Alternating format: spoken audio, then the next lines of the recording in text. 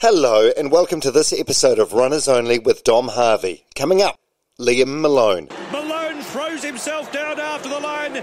He's thrown everything into it. He's done the double, I'd suggest, the 200, 400. One time I was at a Tall Blacks game. My foot came loose during one of these three-point competitions. My foot's spinning around. I'm on the court, and it's just a nightmare. So stuff like that would happen all the time. Liam Malone from Nelson became a household name back in 2016 when he burst onto the Paralympic scene in Rio and won gold medals for the 200 and 400 and a silver medal for the 100. He was born with a condition that meant he was unable to walk properly, so his parents, when he was a toddler, made the impossibly difficult decision on his behalf to amputate his feet. I would say this podcast is a story, but that would be BS. We do cover a lot of stuff, but I still think we only scratch the surface of the driven, unique, complex, hilarious, and intimidating Liam Malone. I've known Liam a bloody long time and I'd consider him a mate, but I'm intimidated by the guy. He's working on a different level to 99.9% of us. The dude's crazy. In a good way. Just before we crack into Liam, I'd love it if you could do me a favour. If your podcast platform allows, please rate this podcast or write a review for it. And if you like what you hear, please recommend it to a friend or two who you think may like it. Word of mouth is, in my opinion, the most effective form of marketing there is. Of course, there's no pressure to do any of this at all. Ultimately, I'm just glad you're here, and I really hope you enjoy Liam Malone on Runners Only. Runners Only, yeah, let's get it started. This is Runners Only with Dom Harvey. Fast paced, slow and steady, anywhere you coming. Just wanna connect for everyone who loves running. This is Runners Only, yeah, let's get it started. This is Runners Only with Dom Harvey. Fast paced, slow and steady, anywhere you coming. Just wanna connect for everyone who loves running. Hey, Runners Only with Dom Harvey. Runners Only with Dom Harvey and Liam Malone, one of the baddest men in the world on the track. I want to talk about that. Yeah, I think it's hilarious that you could ever identify someone in the Paralympics as being the baddest man. I think that's ironic, but... What do you mean? It's the Paralympics, man. You were the baddest in that. Oscar Pistorius, he was the baddest man in another way. Correct. But you eclipsed his times. You started the sport and you just dominated, and then you just turned your back on it. Yeah, I mean, in some capacity, I think, for background, maybe I explain why I went to the Paralympics, like double amputee. The Paralympics changed the way that blades could be designed. And the Paralympics, to me, should be the intersection of technology and human performance. Now, the Olympics, the able-bodied Olympics, has gotten to a point where it's, for the most part, a measurement of genetic potential. And there's not a whole lot of technology that's involved besides, like, all the countries that are using statewide doping, or state-sponsored doping. They're doing a good job on the technology side. But the Paralympics has all this... has this giant gap to fill on the performance side by leveraging technology. But then you end up with this massive delta between developing countries and developed countries where developing countries have no competitive advantage. And so then you end up with this delta gap between the performance of people with disabilities from, say, a country from an African origin perhaps, and New Zealand, where we are experts in using carbon fibre to build rockets, sailing ships, prosthetics. And so the Paralympics changed the rules because it was unfair, but the downside of that was that the Paralympics will plateau in terms of how far people with disabilities can perform. So you got the medals, you got the records, did what you wanted to do, and then... Bounced. I feel like... Have you got ADHD? I don't know. You were talking to my girlfriend before. Well, I feel like I do, but I'm of an age where these things were never diagnosed. But I feel like we're recording this at 7 a.m. on a Sunday fucking morning. I've been trying to pin you down for this podcast for months. I'd consider you like a friend, I guess. Yeah, totally. I've known you for many years.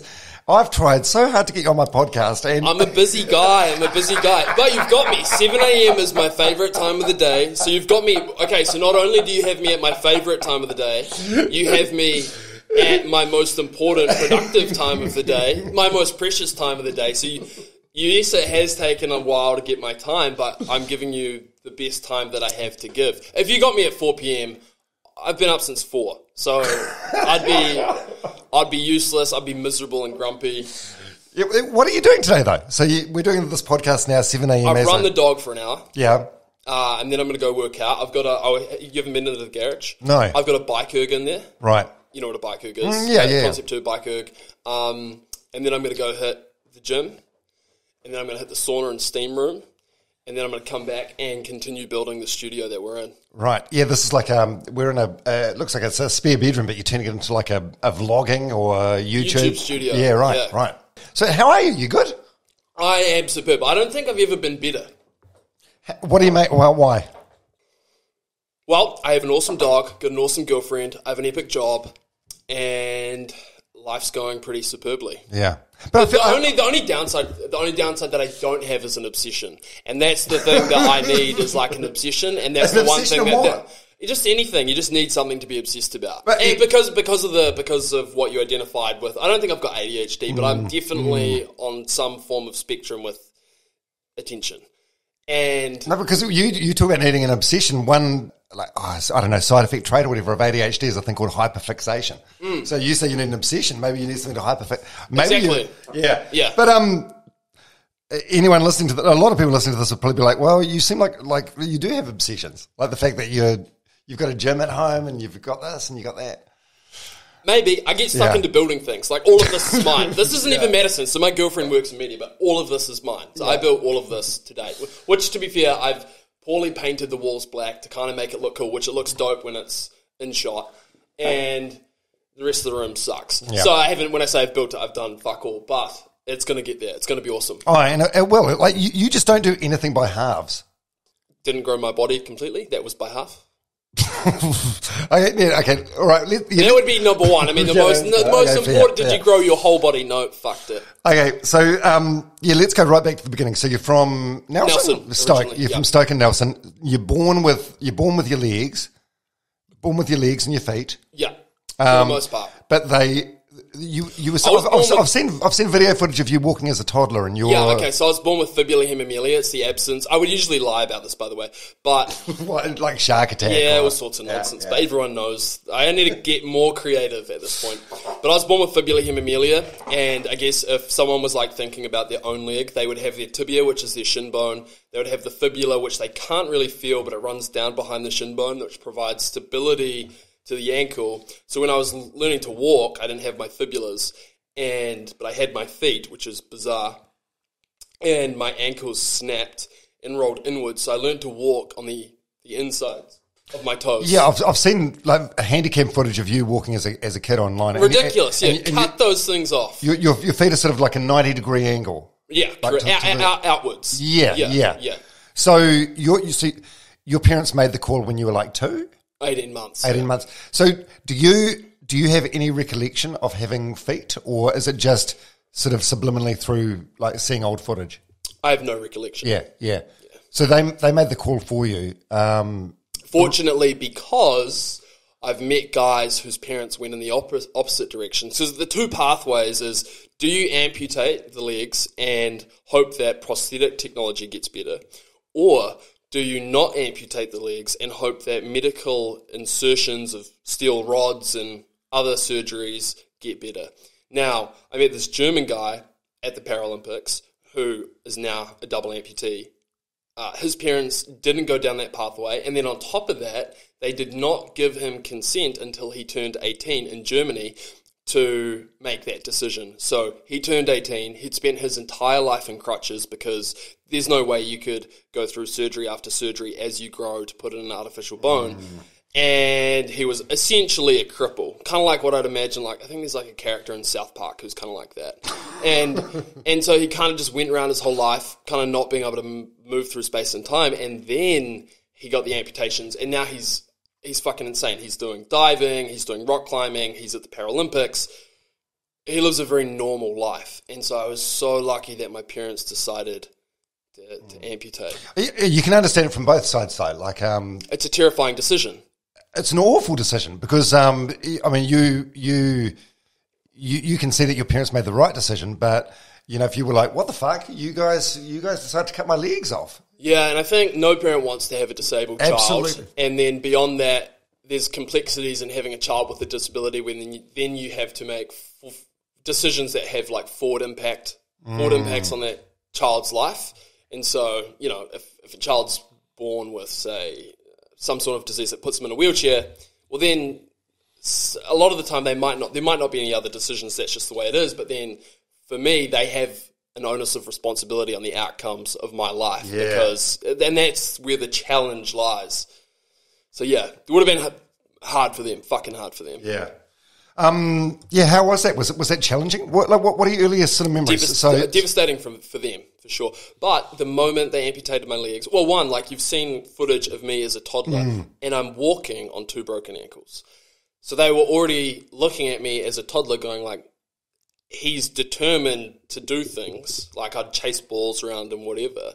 The moment they did the amputation and I got my first set of prosthetics, I was just like running around, I was walking, and I was loving life. And having my amputations, for whatever reason, it's extremely painful constantly. Not now while we're sitting down, but anytime I'm walking, if I was to go out on a night out, I'd have to I do get extremely drunk because I'm in so much pain that I have to drink to counter the pain. Yeah, so growing up, that was always tough, but it's been fun. Regardless. It's been fun. Well, like, it's been more fun than had I had the squid leg tentacle things as a situation. Yeah. You know, that would have been fucking disastrous. Okay, well, if it's painful just to walk and go about your daily business, then I'm guessing like training for events and running. Yeah, long distance. Fucking fast. Long distance is horrible. So, like, I've done quite a few half marathons. Yeah, and you did a marathon. I mean, you had me out for some advice, and then you took none of it, and you ran a marathon with no training. And that got me. And that wasn't because. And I got to the end, I was like, I should never have done it because I was an amputee, and that's the reason I thought I failed. And then I trained properly for the halves, and I went through in like 1:19, and I was like, you actually have to. You can't just roll up to a full marathon. It's a more enjoyable experience if you train. Yeah, so the Hawke's Bay Marathon you did on your blades with very, very little training. I didn't train. Zero training. No, but you must have done some runs. No, I didn't do any runs. I did a 4K because at this point I hadn't built the bottom of the sole.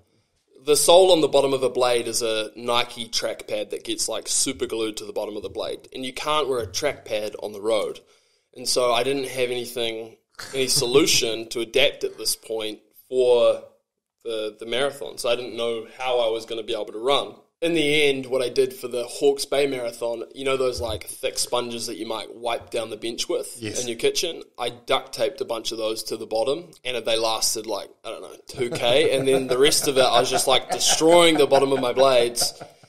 Anyway, so I got into this half marathon, and I was smoking everyone for the first, not everyone, but I was smoking the average person, and I think I went through the first half, including stops to get duct tape, more sponge, and everything. So I probably had like a couple of 2 to 3 minute stops. I went through the first half in like an hour 30. Wow. And I was like, that's pretty good. Yeah. For like not training.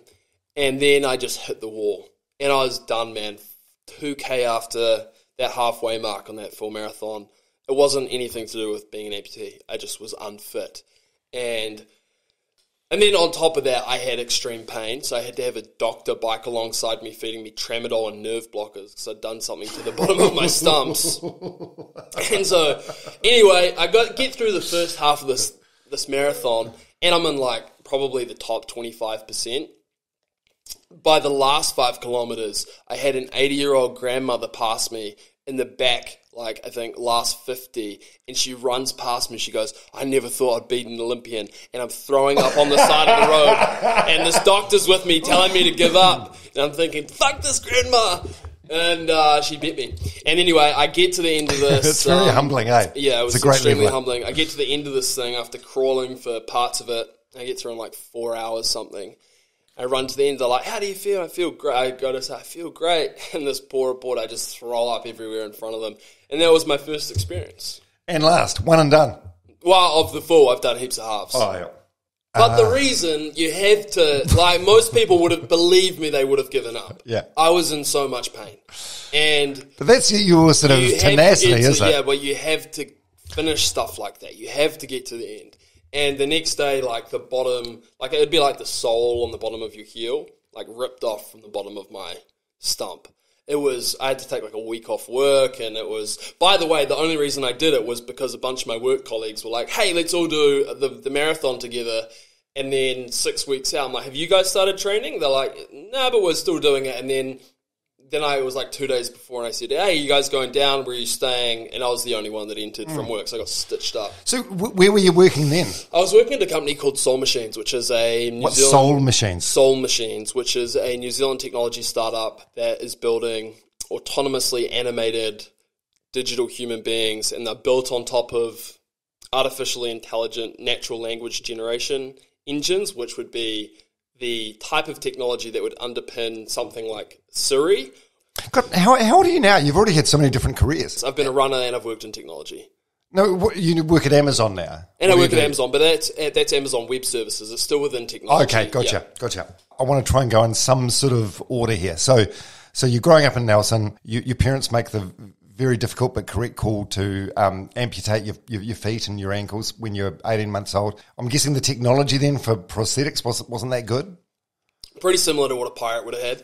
So like, well, they didn't have, I don't think they would have had rubber feet, but like wood, fiberglass, rubber in combination, and there was like a rubber foot, and then there'd be like a weird wood like separator that then would connect to the fiberglass. Anyway, the wood between the foot and the fiberglass served for like a screw to go through the bottom of this rubber foot into, and the screw would always come loose. So like one time I was at either a Tall Blacks or a Giants game, and you know how they have like the half court competition or like the 3-pointer competition for like the kids? My foot came loose during one of these 3-point competitions. My foot's spinning around, I'm on the court, and it's just a nightmare. So stuff like that would happen all the time. So the technology was useless. And then like every single sport I sucked. Swimming sports. I'd start out parallel, I would kick, my fucking feet would absorb the water, and I'd start out aqua jogging. You know, it was one terrible set of events to another. And you would have been the only, without a doubt, the only kid at your school with fake legs. Yeah, there weren't a whole lot of us. Yeah. Nelson's not bred. Did that feel quite lonely? What were you like as a kid? I'm guessing you were quite popular. You're just a normal kid. I mean, my school was awesome. My friends were awesome. My parents treated me as normal. And then the most important thing is that nothing's like, if you want to be treated as an equal, your legs have to be the target of jokes. If you want to be equal, you cannot put like a kid, for whatever reason, in some cotton wool for whatever characteristic that separates them. And so like, early on were my legs the butt of jokes, and continue to be, but like it was slightly challenging. I'd say by the time intermediate came around, I was probably like the case of like the bullied becomes the bully. But like, not so severe. Were you the bully? No, I wouldn't say I was the bully, but I was, not a bully. You gave it as good as what you could absolutely, get. Absolutely. Okay. So I was through it as a kid. Were there moments where I would go home, like after fucking cross country or athletics days, and I would, be 5 to 9 or 10, and I would cry because, I wish that I had real legs? Absolutely. Well, but I think those events are good to go through. Why? Because they build like resilience and they character build character building days. Yeah. Oh, it's still rough though. Were you sort of like a self-deprecating? Like, did you get jokes in before anyone else could? Were you that sort of kid? Yeah, absolutely. As a defense mechanism, and also it's just smart. It's kind of like you see 8 Mile and Eminem. In the rap battle that he wins, he goes at himself harder first before the other guy can, and then he rebuts the other guy. So it's kind of like stealing someone's thunder. Yeah, that's the way to think about it. It's the same way that like in a debate, you would look for what the counter team would hit you with first. It does feel like it's a Kiwi thing though. Like you need to get in before someone else does, which kind of sucks in a way. I think it does, and it also sucks because we do it not just in things that unfortunately we're bad with, but things that we're great with as well. How do you mean? Well, just like with success and stuff, I think it's just like the Kiwi attitude, right? Yeah, I think you're right. We're just downplaying what you've done. Correct. Yeah. Oh, absolutely. Otherwise it's just seemed braggy or egotistical or something. Exactly. Your mum got sick when you were 12. She was diagnosed with stage 3, going on stage 4 bowel cancer. Fuck you, mate! You went through some shit. Well, I had no idea what cancer meant. Like, conceptualizing cancer as a 12-year-old, the first question I asked was, "Is it contagious?" So I was like looking across the table at her, like, in part terrified that my mum was going to die, and then in part like, can I catch whatever she has? And then they had to kind of like run me through what cancer was, and then go through this explanation that she was going to have to go down to Christchurch and undergo all the surgery, have her bowels cut apart, get a colostomy bag. A colostomy bag, for those who don't know, is when you go through bowel cancer, they'll typically remove the part of the bowel that has the cancer. They will put a hole in the side of your abdomen, and you'll have this bag that your bowel connects to, and like that's essentially your arsehole. And then you have this bag, and it's socially awkward. It makes sounds. It's like having an arse on the side of your stomach. It's. Does it make sense? What sounds does it? Like gurgling noises? Yeah, gurgling noises, right. Digesting noises, right? But it's slightly louder because you don't have the insulation from the abdomen. And so for her, that was extremely tough from a social point of view. Oh, and you don't want to see an adult go through those things. And then, I watched her get cleared of cancer the first time, and you retain so much hope, and then the cancer comes back and you lose that hope, and then it's cleared again, you get a little bit of hope back, but you have that element of doubt. And then the third time I actually realized the way that I found out she was going to die was I read this letter from a specialist that said the cancer had metastasized throughout her body and was in her vital organs. And so... How old were you then? 18. 17. I was in the last year of school, and I was learning in biology how cells spread throughout the body. And so my understanding was like I was learning biology and how cells spread, and cancer's so relevant, so that's usually like a topic of like case studies. And then, I'm seeing it play out in real life and the consequences of that. So that was... So she's living with it for 5 years? 6 years. She battled it for 6 years, yeah. Yeah. She died when I was 18. But she was, an extraordinarily tough woman, and I took so many things from her. So, two things. She had a very rough upbringing, but she was just like a cleaner at the hospital for the majority of her life. She began a landscaping business in Nelson, a small business, but it took off pretty rapidly. My mum was just like a wonderful woman with people. She was diagnosed with cancer. She continued it. And one of the things she told me was like, don't wait until you begin to die to like pursue what you love. Because she was just like green thumb, epic gardener. Yeah. Our property was always stunning. People would always compliment her on it. And it was only until she had that realization that she was probably going to die soon that she actually took the risk of pursuing her dreams. So, always do that. The second thing was she always wanted to live on a farm. So we moved out to a farm after she was cleared from cancer. And... the cancer came back. We stayed on the farm. This woman she's insane. She would have chemotherapy, radiation. She would have this colostomy bag. She lost all this weight. She must have been like 50 kilos. And she would be out there at 5 a.m. in the morning, moving cows, yelling at the dogs, yelling at the animals.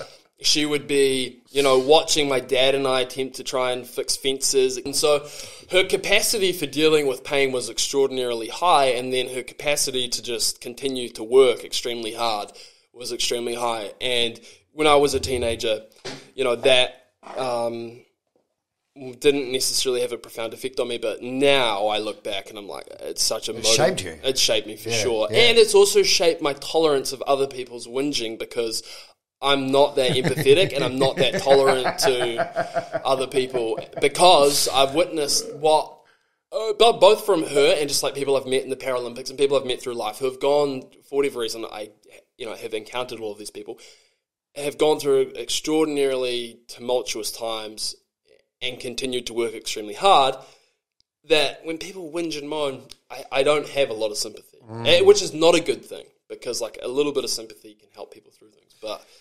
I'm not a good person to carry the weight of things. I've known you for quite a few years. I've got nothing but admiration for you. If you were to like whinge to me about a relatively minor problem, even if it was probably significant, I don't know if I'd be that empathetic. Yeah. Well, I won't tell you about my knee injury at the moment. So who was in your family? You, your mum, your dad, any other siblings? I got a secret family. Yeah. So, hey, what? Yeah, I know, it's wild. So I grew up thinking I had a half brother in Perth. And I moved to Perth when I was 18, right after my mum died. Eventually found out that my half-brother in Perth was a methamphetamine addict. Anyway, so he went into rehab. I moved back to New Zealand. I went into university, whatever. Go to the Olympics, blah, blah, blah, blah, blah. I moved to London. I'm working with Soul Machines. And I get this phone call from my dad saying, hey, I'm coming to London. My dad arrives in London, and I'm like, all right, that's weird. But my dad's always traveled globally with work. He shows up. He shows me a photo of this young kid. I'm like, oh, have you sponsored a child? He's like, no, it's your younger brother. I'm like, what? And so I had a secret family that I never knew about for 3 years, and with a younger brother, and who I now lives at my family home. So your dad had another family after your mum passed? Correct, but never told me about it. Why was it a secret? Well, they're from the Philippines, and I think he felt conflicted about it, and for whatever reason, he holds on to things. Like, he still has all my mum's stuff at home, and like, it's nice, but it's like, I don't know if he just knew how to bridge it, and I'm also a jaded individual. But anyway, I have this beautiful younger brother named Tyler, and he's the most gorgeous young kid, super handsome, super charismatic, super bright. Anyway, so I find out I have this younger brother, and I say to my dad, this is while he's telling me, have you told Paul yet, who's my half-brother in Perth? Yeah. He goes, why would I tell Paul? He's not my son. And I'm like, huh? And so I find out that Paul's not my biological half-brother, and the same day that I find out that I've got a new half-brother, even though I still think of Paul as my older half-brother, but it's just one of those family things that's part of life, and it'd be easy to get caught up on, but I just think it's all one, funny, and then pretty wonderful, and we have a great relationship on all parties, so it's fine. And my older brother, who, sadly got involved in methamphetamine, he went through rehab, he's out of it, and he's just written a book about that journey, and he's a phenomenal guy, so props to him as well. Are you good with these things at the time, or is it just that a passage of time has passed? 30 minutes, 30 minutes. Shock. No, 30 minutes, I'm jaded. A lot of expletives coming out of my mouth, and then past 30 minutes, I'm good to go. Right. Just got to get it out of the system a little bit. So you lose your mum when you're 18, who's like one of your cheerleaders, one of your biggest fans, you're like your North Star. How's that at that age? Well, that was probably the hardest part. Like, so losing my mum in combination with at like 12 to 17, I was pretty self-conscious about my prosthetics, right? It's just like natural selection that having a disability is like not good for mating. So like finding a girlfriend is hard, either in my own mind or in reality, and I think it's both. But so I'm super self-conscious about my legs and whatever else, and then my mum dies, and that's, she's a foundation of confidence for me as a child, and I'm kind of by myself. I'm working in Perth as a forklift driver, not really knowing how to comprehend and deal with death and mourn someone. So extraordinarily tough, and I think more than anything, it would have been easier had I been more myself in like the pursuit of goals and like just like the pursuit of obsessing over things. But, I was just drifting. I worked as a forklift driver. Not that there's anything wrong with being a forklift driver, but I was just drifting as a courier and a forklift driver in Perth. You have far, I don't know, bigger goals or higher standards. Not even that. It was just, in fact, I would happily do those jobs, but the people I was surrounded by in Perth when doing those jobs were just miserable. So they just made it not very pleasant. Yeah. And so that was tough. It's just tough, but it passes. It does pass. Did you get any counselling or anything, nope. or how did you deal with it? Never seen a counsellor. Well, eventually I dealt with it by pursuing my dreams, and that's what I think makes life wonderful. So it's lucky you didn't really go off the rails, or the guy you thought was your half brother, or start taking meth, or I don't know. Yeah, but I've always been. I was always a dreamer at school. Right. Being a child, I was always a dreamer of wanting to go and do things, which were unrealistic in many senses. But I don't think I ever would have gone down the complete wrong path, for sure. At that age and stage of life, like 18. You could have a lot to be angry about if you chose to be. Like, you lost your mum, you had fake legs. I mean, how did you? Yeah, but that's life. It's life. Life's not. You don't get dealt an even hand. And I was very fortunate as a young person to travel a lot, and so I went to Mexico with my parents, and I can remember seeing this young kid in Mexico in Tijuana who had no legs from above the knees, begging for money, which I believe now is like funded by the cartels in there or something. It's very dubious, but it's a scam. It's a scam. His legs are folded underneath him. Get my $10 back. You can always compare yourself to someone worse and make yourself feel good. Yeah, well, that is true. There is always someone worse off, isn't there? Yeah. So yeah, I mean, I had worldly experiences that just, I've never felt the need to be angry or like resentful to the world or feel like the world owes me anything. Well, that's such a good attitude to get. Where does that come from? Is that from your mum, from your dad? Both, yeah, both. Yeah. I mean, they're both just hardworking people, like grew up, with modest means and worldly experiences, and, they've both been through a lot, and I think it's just partly genetics, right? Like, just like I got lucky. So your mental health's always been good? Well, no, through, I'd say 15 through to 19, probably not. Well, definitely not good. Understandable, though. Well, not good, yeah. I mean, like self-doubt, anxiety, after my uncle and my mum died within 3 months, 6 months, somewhere around there. You don't have coping mechanisms. There's a lot going on. You don't have any career path per se. Like, I never thought I'd go to university or anything. And that was extremely tough. So until the ball got rolling in a certain direction, I was like, life sucks, right? Like, in every capacity possible. So that was what was hard. Yeah. So yeah, and then at that point, you're extremely unhappy, you're extremely miserable. But it's like the mental health thing is, and this is just my point of view, like I've never accepted any form of external help.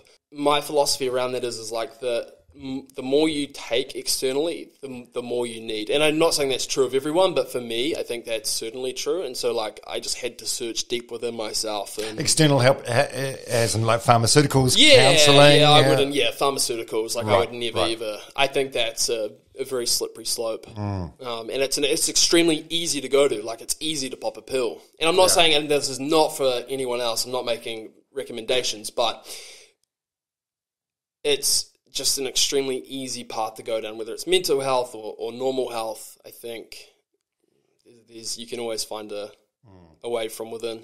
Yeah. Wow, you're so disciplined, aren't you? So when did the... Oh, he's just pointing to an Afghan. Oh, calm down. You're eating an Afghan at 7 o'clock on Sunday morning. You've got hours to burn it off, mate. So when did the running come into your life?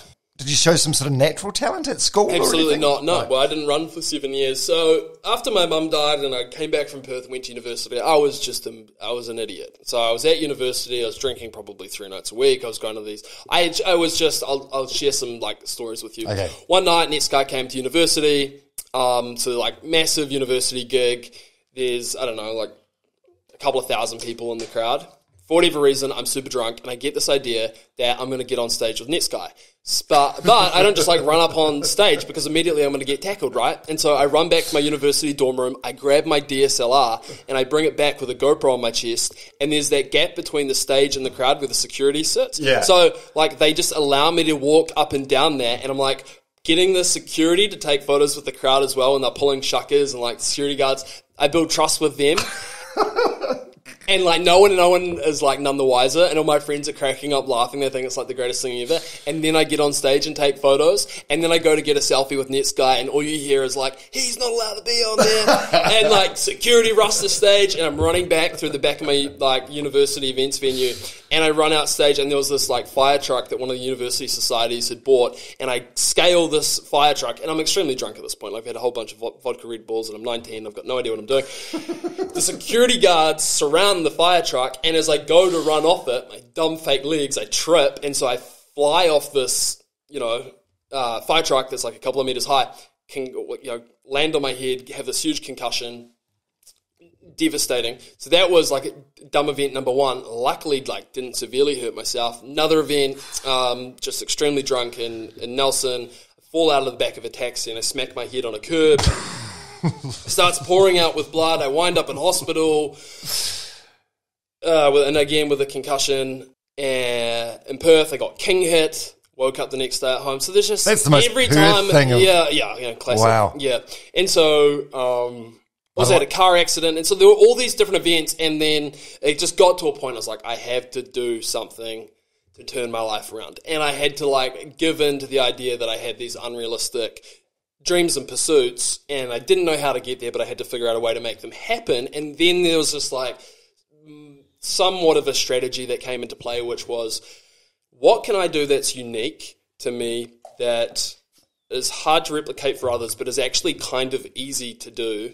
And I couldn't really think of anything. And the short of it is, one of my friends suggested going to the Paralympics. And I just walked into the offices in Christchurch and said, I'll go to Rio in 3 years' time, and I'll win the 100, 200, and 400. And they were like, maybe aim for Tokyo in 2020. Why? Because there wasn't enough of a lead up? Yeah, who can train for the Paralympics in 3 years? They're like, Oscar Pistorius just won the A-ball, well, not won, he got to the semi-finals in the A-ball Olympics, and his times are faster than anyone in New Zealand for the 400. Good luck. And the blades you need are $50,000. But I was so, desperate to succeed at something. So I went back to my university dorm room, I started cold calling and cold emailing people from the MBR Rich List to try and raise money for these blades.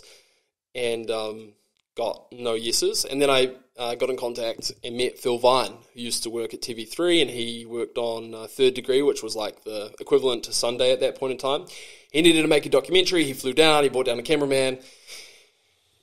We put this pitch together to the New Zealand public. I couldn't run at this point. So I ran in my normal walking prosthetics. In Christchurch, there was 60 metres of track left. I ran 50 metres. I threw up everywhere. I was wearing stubbies. It was just, the whole thing was weird. And they put that to the New Zealand public, and within 48 hours, I raised $50,000. And that's when my friends at university are like, shit, dude, you're actually going to have to do this. And I was fucking panicking, bro. What was I thinking? Idiot.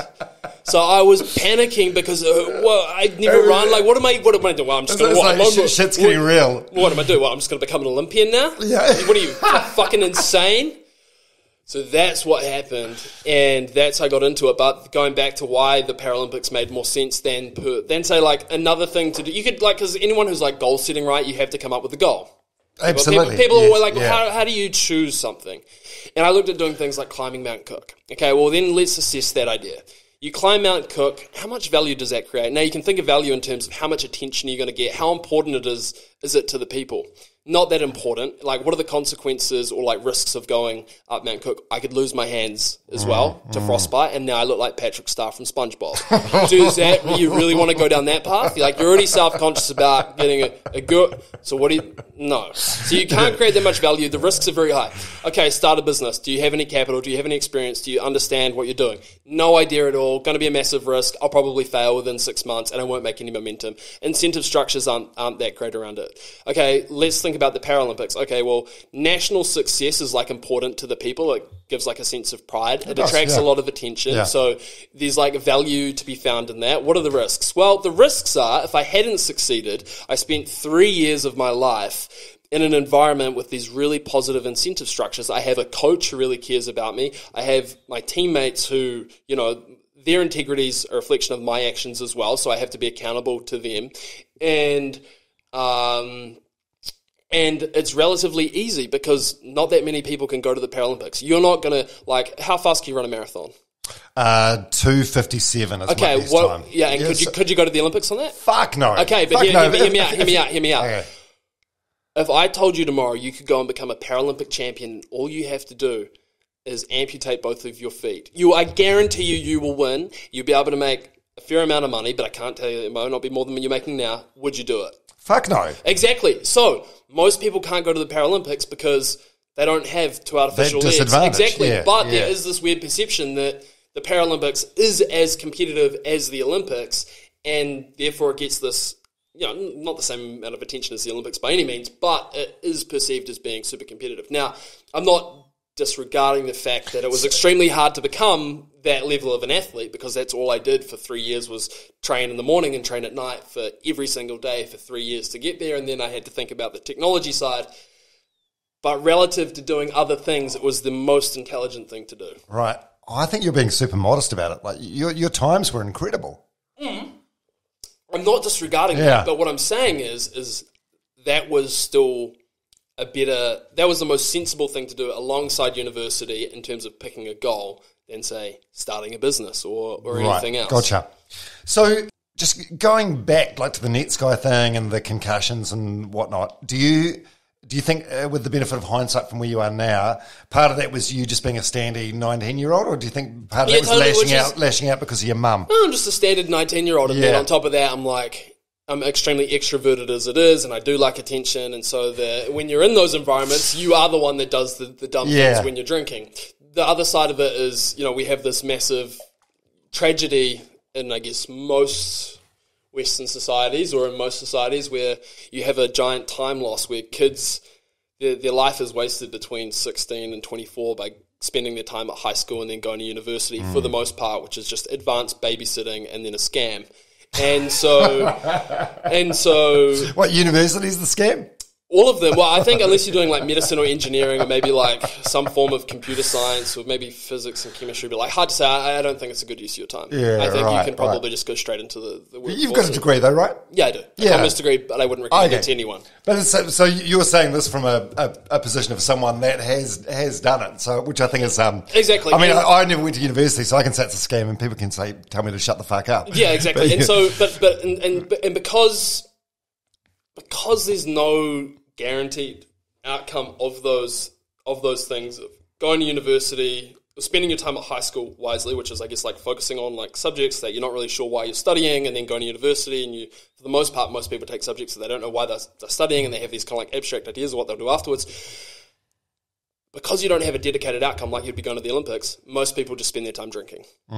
Because you're just kind of like partying and you're drifting, and it's like, you have to balance the boringness of university and everything else. I suppose you're growing up as well and finding your place in the world, finding your identity, first time away from home. Exactly, but I think there could be a better use of that time, and you still have all of those experiences, and you can still like party and socialise and everything, but I think it's worse because on the other side of it, no one's really doing anything productive with the most productive time in their lives. So with what you're doing now, working at Amazon, are you using your degree at all or no? No. Absolutely not. No.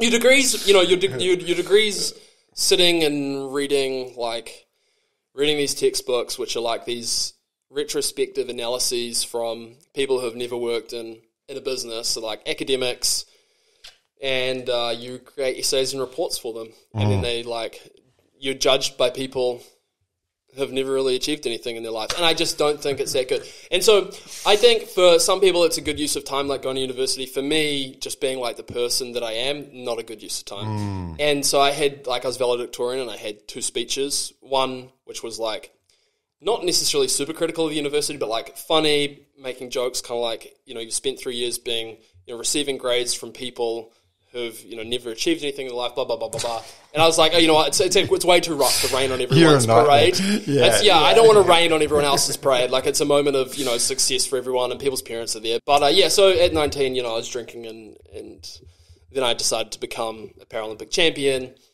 and I was lucky that it worked out. But even if it didn't, that was still a better use of time than anything else, because I would have been healthier, like just all the benefits of, as you know, being like an athlete, whether it's a runner or whatever. It's so good for you.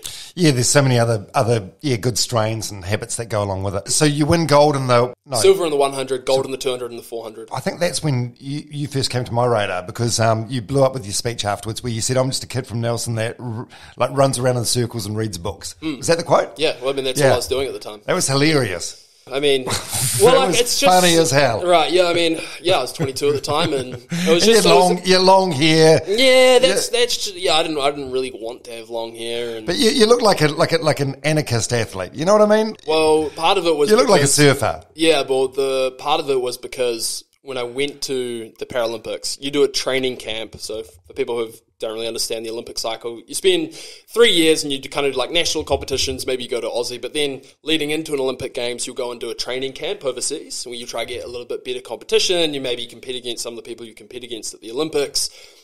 I went to the United States, to their Olympic training center, to compete against guys that I'd be competing against in the Olympics. The Americans, as we know, don't necessarily have the wider scope of global views, and so their view of New Zealand athletes was the All Blacks performing the haka, and Stephen Adams, this big giant, right, who has long hair and a big beard, and he's a savage. So I went there, and I wanted them to think that I was a savage, and so I had long hair and a beard while I was training, and I would train in the middle of the day, so that they thought I was nuts, because the Olympic training centers on the border of Mexico, it's just extraordinarily hot. And I get to the Paralympics, I shave the beard, and then the Olympic Village is just a nightmare because it's in Brazil and it nearly bankrupted the state of Rio, and there's just like the Paralympics is, of course, filled with diversity in the people that they employed, and you've got like barbers with like 3 fingers who are cutting hair, and I'm like, I'm not letting these people cut me. You know what I mean? Yeah. And so that's kind of how the long hair came about. Oh, it was really good. And your times, you got world records, right? Yeah, correct. Yeah, beating Pistorius. Correct. And was he was sort of like a mentor? No, fuck no. No, didn't you had some conversations with him? Yeah, I mean, I talked to him in between when he was released from his year serving for manslaughter. Right. I had been at the World Championships in Qatar and talked to one of his best friends, and then he just like reached out to me offering advice, and it's like, there's no fucking way that someone on trial for murder is offering a stranger on the internet advice. I'm like, this guy's mad. Yeah. Anyway, and then so I talked to him while he was on, just before he went back for being on trial for murder. Never to hear from him again. We were strangely, like, he's one of the only people that I know who was born with the same disability. His mum died at the same age, thereabouts. And so very similar experiences growing up in terms of sports we played. We had very different views on what the Paralympics should be. You know, he wanted to go to the able-bodied Olympics. I'm like, dude, you would never have made it to the able-bodied Olympics if you had real legs. There's no way. Yeah. Just like the type of physique that he has, I have. It wouldn't have been possible. So yeah, haven't heard from him since, but I do want to fight him when he gets out of prison. So I'd love to do a corporate boxing match. Like a fight for life. Against Oscar, because that'd be the only even fight that I could have, and that would be awesome. And you'd want to beat the fuck out of him, wouldn't you? Yeah, but I mean, he'd have that prison experience. So it would be extremely tough. But I think I'd have him. I honestly think everyone would be rooting for you. So but then if I lost, fuck. Embarrassing. Do your records on the track still stand? No, it's after they changed the rules. It'd be like it's like kind of putting new wheels on Formula 1 cars. Okay. So they reset everything. So you do that. So that's 2016? Mm-hmm. And then you come home, you keep running for another couple of years. One year I was just injured for a whole year. Okay. Suffered from nerve damage and they don't really know what caused it.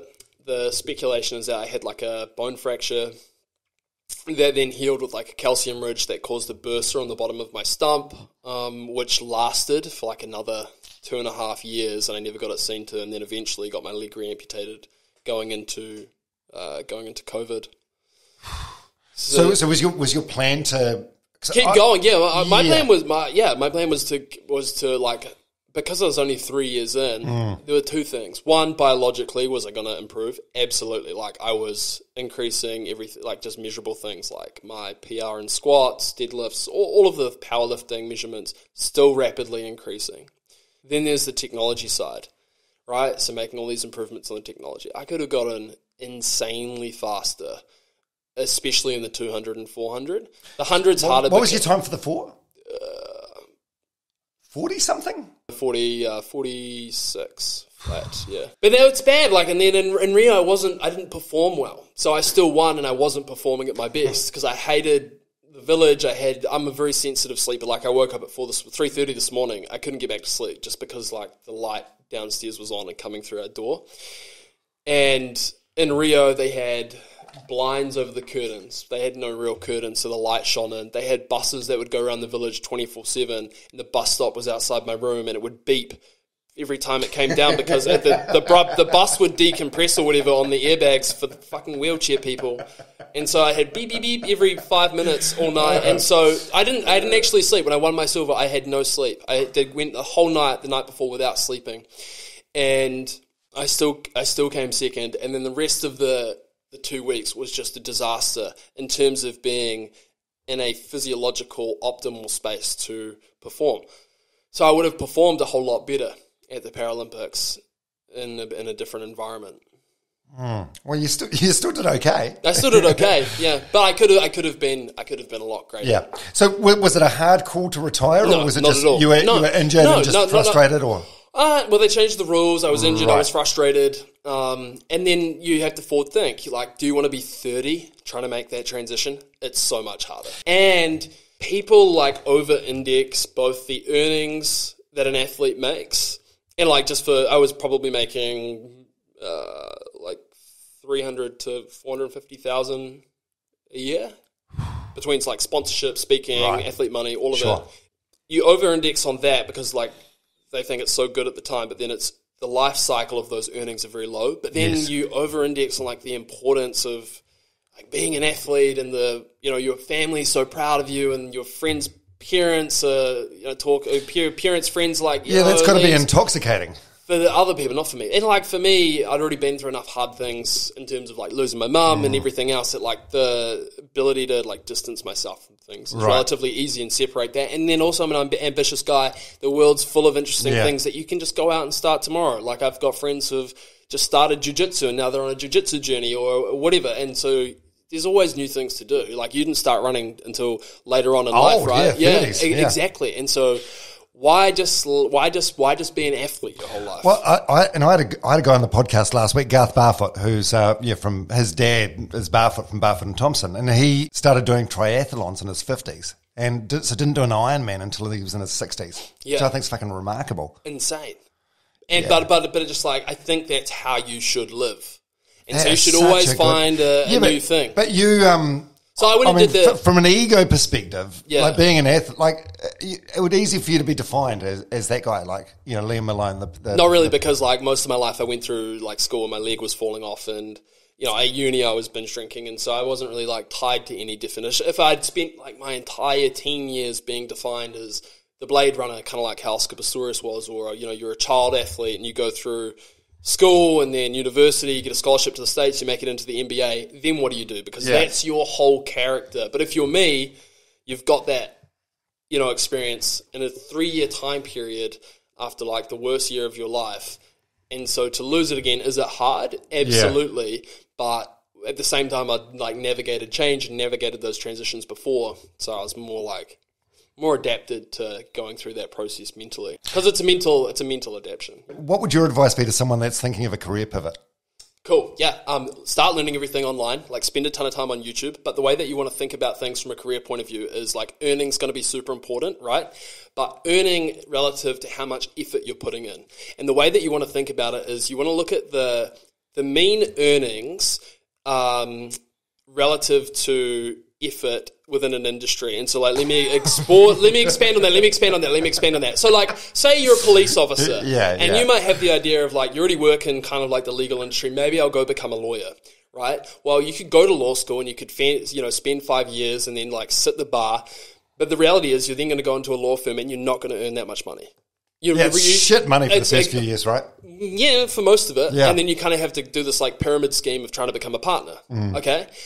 And it's extraordinarily, but that's kind of how it works. And it's extraordinarily stressful. Like lawyers are, just burdened with an incredible amount of stress. Well, so like maybe you go and you say, I want to go into finance. Well, you're now going up against a whole, cast of extremely bright people competing for a very narrow market, because the financialization of the economy has kind of already occurred. There's no longer any growth in that. So what else could you look at? Well, you would look at technology, for example. There's the joke that technology workers have it so hard because they start their work at 10 a.m. and finish at 3 p.m. And the reason for that is because, these technology companies around the world are growing at, 40% a year and have done for the last 20 years. And so technology is probably the best place that you can go. And you could go into anything. If you're like a people person, you can go into the sales, marketing side of things, operations. Or if you're like a more introverted person, you can go into the like solutions architects, DevOps, engineering side of things. And your pay is extremely high because there's so few talented people. But that stuff's like pretty easy to learn. Like you would not be best suited spending your time at university. You'd be best going on to like, say you wanted to get a job at Amazon, going on to like Amazon's educational part of our website and just going through our resources, all our free courses, getting certified and certificates that we provide, and going down that pathway, because it'd be much shorter and much more relevant. So that's kind of like my general advice is like try to be less competitive in the things that you do. Does that make sense? That makes a lot of sense. Was that terrifying though, to like turning you back on that? No. Yeah, but you said before like 350, 400 grand a year, whatever you were getting. But I knew I could go and make that elsewhere. Like I know that I can. That's not that. I don't think that's that hard to make. I feel like you're one of these characters. So you're going to have like numerous different careers in your lifetime. I feel like what you're doing now is not. I hope not. Oh, really? No, because I don't think you can get extremely good at something. Having multiple different careers. It's an incredible life journey, zigzagging, but you won't master anything. Oh, you're going to get bored, though.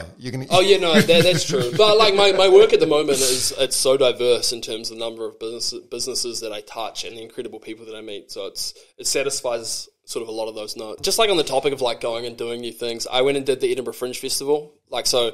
Oh yeah, that's right. Oh, I forgot about that. You tried your hand at stand-up comedy for a while. So like six. Fuck, that is big ball stuff there. But mate. I think you have to do these things. That's terrifying. It's fucking horrifying. And so anyway, most people, like, the way that Fringe works is you'll set yourself the goal of going to Fringe. You'll spend, I don't know, a year developing a show. The process of developing a show for a comic is a process of elimination where they use rejection as a tool, right? You're using the audience to reject jokes that aren't funny. And so, like, I've seen Chris Rock, for example, when he's working on a show, just go up with a giant notepad and he's reading the jokes off this notepad and putting ticks and crosses next to the jokes that work and don't work. Oh, yeah, I saw Reece Darby at the Classic do the same thing. Exactly, okay? And so then using that as a filter, using the audience as a filter. Anyway, usually you do it for a year. I did this in, like, you'd work on it for a year and you'd have a show, then you'd tour the show, and then you'd finish the tour by going to the Edinburgh Fringe Festival. And usually you wouldn't go to Fringe unless you'd been performing for 4 years or something, until you're, like, a really good craftsman at whatever you were doing, because it's, like, theatre, comedy, all sorts of performing arts. I did it in 6 months because, like, one of the things I think you should ask yourself is, like, how can you achieve what you want to achieve, like, a much shorter timeline?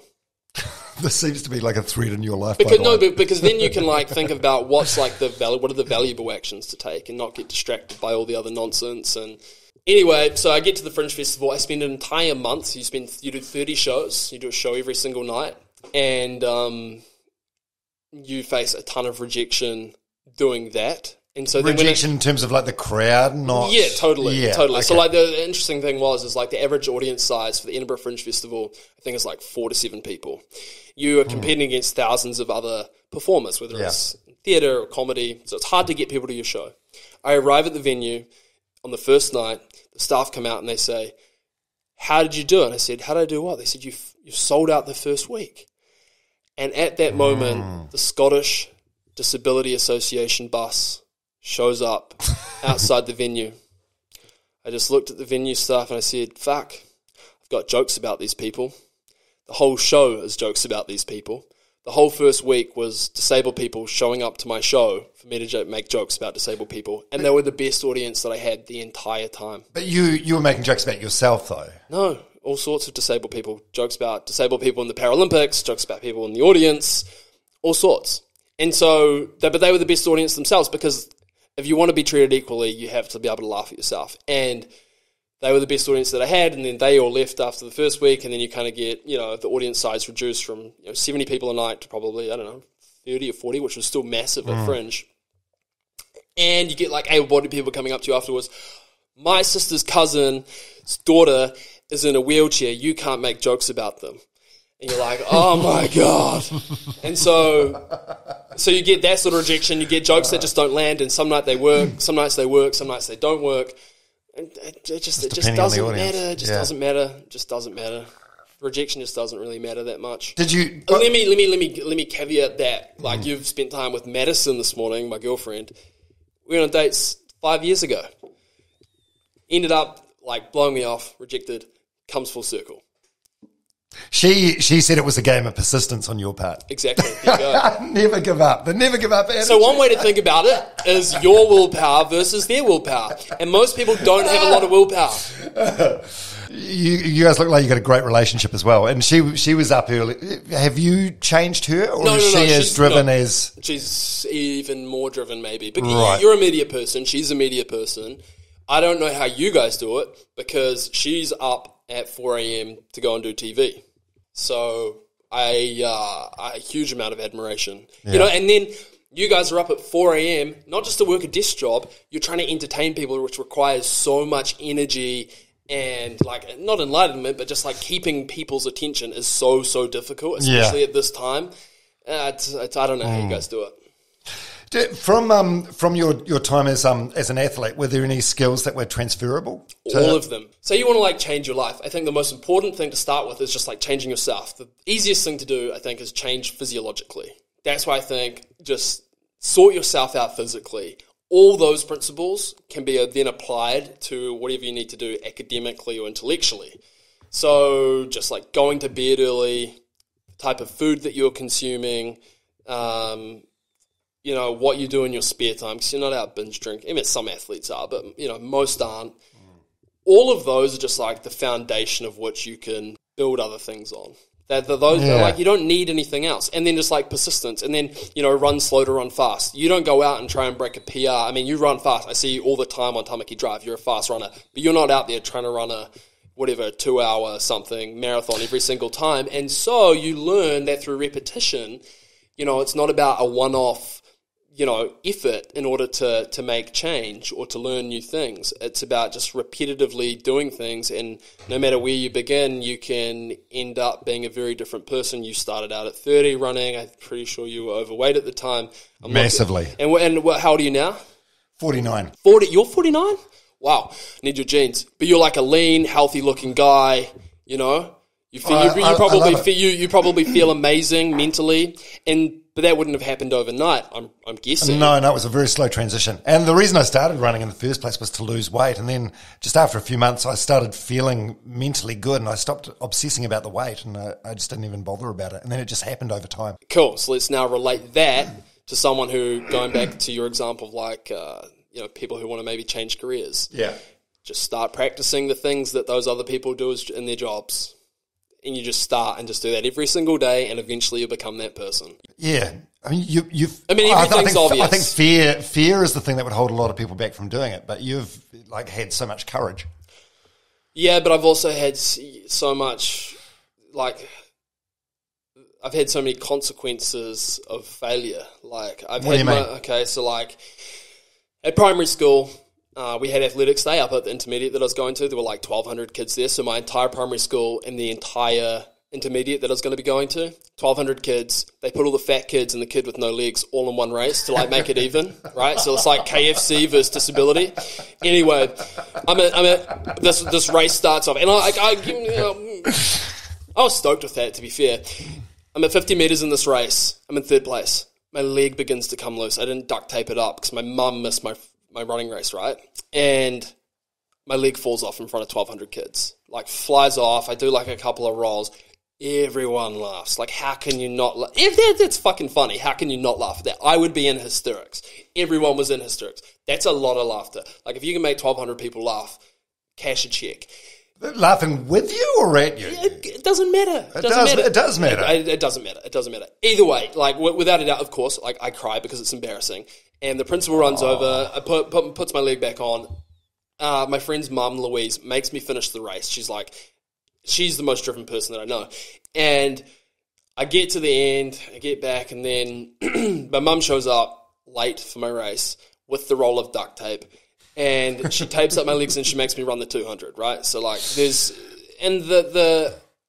just, like, a never-ending series of stories that I have like that, where I've had maximal embarrassment and it's not that bad. Because, like, the next day, you know, someone else embarrasses themselves, they're worried about what everyone thinks about them, and it's just like an endless cycle of that. And so there's, you know, the consequences of failure aren't as bad as anyone thinks, hence why the fear is typically, you know, not worth overweighting too much.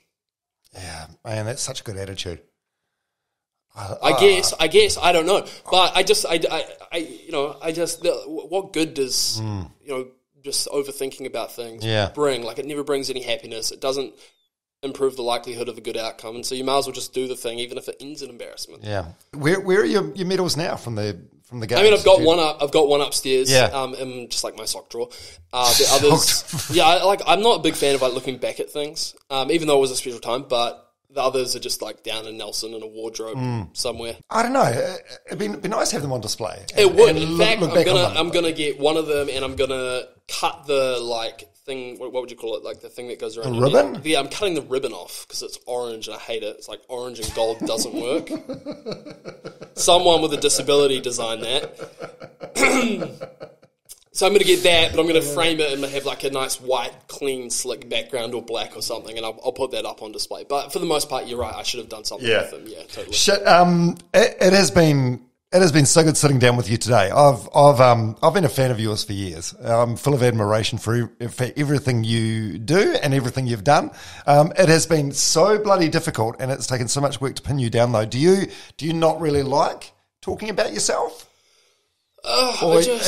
Here's how I would describe it. I'm not trying to discourage you from doing a podcast, and I know you've written a book, and I'm not trying to hate on you for writing a book. 3 books. Shit, author. Okay. There's I get people asking me oh, why, when are you going to write a book? I'm like, more people should read. I just don't want to put people off reading if they read my book. And so it's like the same thing. People are going to listen, well, why? Let that guy, he's had no legs, it's been kind of tough. They get the gist. I don't know. So I'm I don't think I'm worthy of being a podcast, of being on a podcast, because what are people going to get from this, That's just how I kind of think about it. And then on top of that, I'm so busy. I'm just so busy, man. I'm just I've been away, 3 times a week with work for the last 3 weeks. I've barely seen my girlfriend, and so it's just a busy time. And so you've pinned me down at the best time of the day. And also, kudos to you. I've been a fan of yours. Do you remember when McDonald's, when you guys were campaigning to bring back the McFlurry? We spoke on the phone. I was 15 years old. I'd just got my restricted license, and I called in because you guys were meant to be, not you specifically, but an Edge Roadrunner was supposed to be at the McDonald's in Nelson. And it was a no-show. We'd all made signs, and I rang in. I said, where the hell is the Edge Roadrunner? We're here. We want our McFlurries. Hang on. And then you got someone to come down, and we got me and the Edge Roadrunner got a photo with all of my friends from Nelson campaigning to get the McFlurries back. Hang on, pause. Was that paid for by McDonald's? Was a promotional campaign? No, I knew it. Genius marketing. Yeah, a lot of people won't know this, but the McFlurry, there was a period where it wasn't in New Zealand, and we sort of campaigned to brought it back. McDonald's were fucking pissed off with us. They're like, we've got a marketing schedule mapped out for the next 18 months. We can't do it. We can't bring it forward. But I believe we were the catalyst for them bringing it back. They were going, oh no, the machinery and the snow freeze machine's always broken. Yeah, there's some excuse or whatever. But anyway, the McFlurry's back on the menu now, and God bless it. So that was our first interaction. Been a fan of you since, and thank you for having me on. Do you allow yourself? Sorry, I've just got another question. Do you allow yourself some downtime? Do you have some downtime? I mean, being busy is good, but it's also good to.